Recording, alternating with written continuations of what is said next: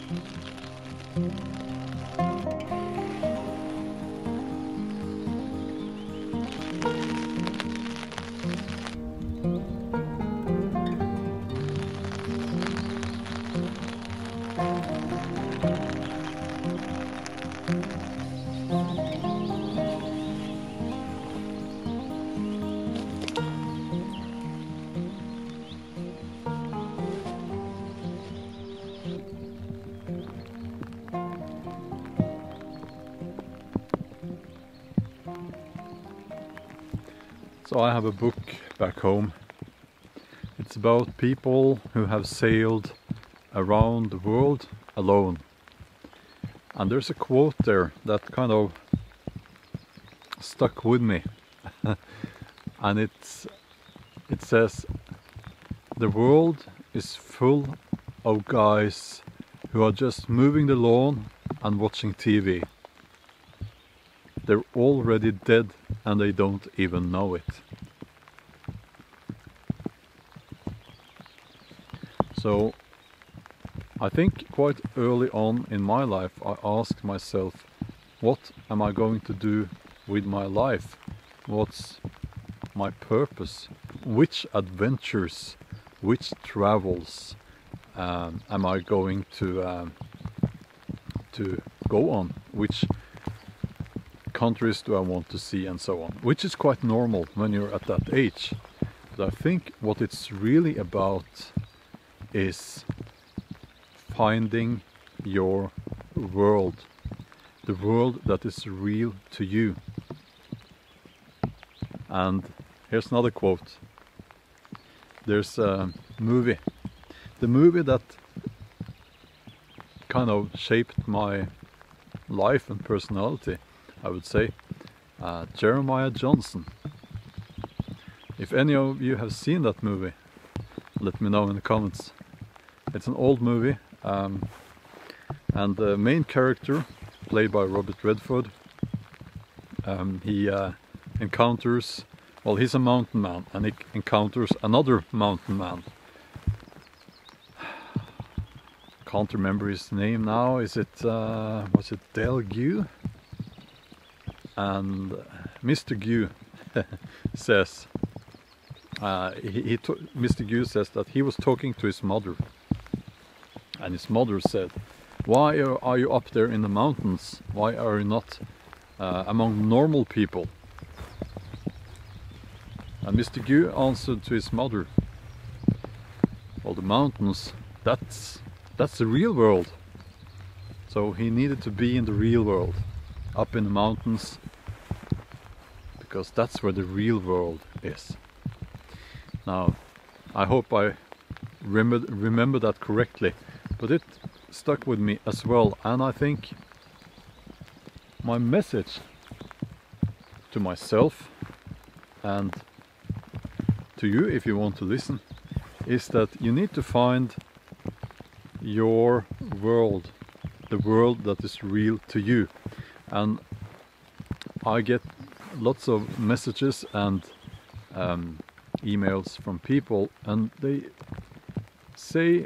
many people say to me that they are living in a city and it doesn't feel real to them. It feels artificial.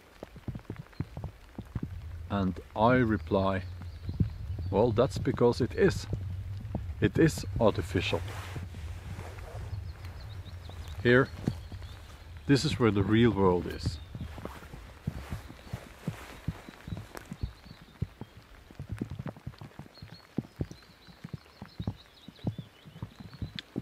If you spend your life looking at the screen or at your mobile phone, sitting in a city apartment, and I would say that's not reality. I'm sorry, but that's my opinion. It's not reality. It's not the real world. This is the real world. So a part of me says, don't say that, because lots of people will go out in the woods and mountains and so on now, and there won't be any more peace and quiet. But I think this message is not for everyone. I think it's for those of you who already know this. That city life, it's not real. That's not the real world. And it's like that movie again. A movie reference here. Matrix. It feels to me more and more like people are really living in a matrix, and they are quite happy about that. And they don't want to feel the real world. They don't want to feel the cold, the pain. They don't even want to feel the happiness of this, simple pleasures. Making food over an open fire, that gives me immense joy. But also, I couldn't feel that satisfaction of such simple tasks if I didn't also have the negative sides of it.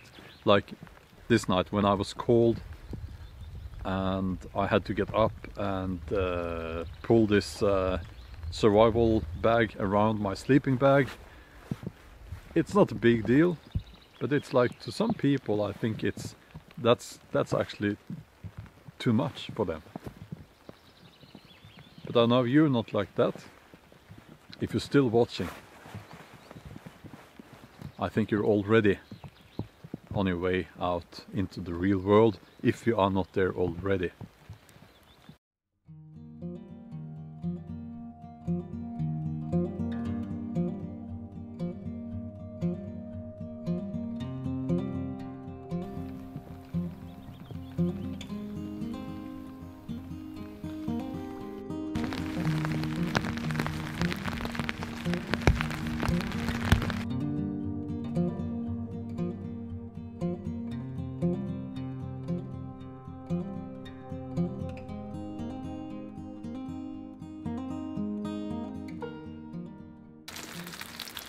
So it's basically just a very simple overnight trip.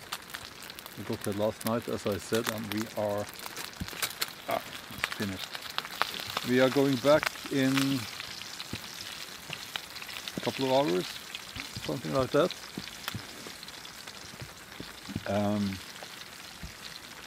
Yeah, that's about it. I was cold during the night. I brought my summer sleeping bag, and it was actually snowing last night. And it's the end of May, so it just reminds you that this is Norway. So we can have snow during summer actually, even here in southeastern Norway. It doesn't happen very often, but it does happen actually. Bacon sandwich. A thick layer of bacon, that's essential for... It's very important when it comes to bushcraft that you always put well, a solid thick layer of bacon on your sandwich. Okay, just wanted to show you my setup here, my sleeping system. This is my shirt. Now, first of all, I have this sleeping pad. It's a Climate sleeping pad, and my Jerven bag, winter camo. It has some sort of reflective material inside it, so it reflects heat back to the body. And my sleeping bag inside, because I got cold during the night. So this will not be a good solution long term if I was traveling for many days, because of the condensation, and this is a down sleeping bag, so it would get wet, but for one night it's okay. So I was very comfortable after I put this on, because with only the sleeping bag it just got too cold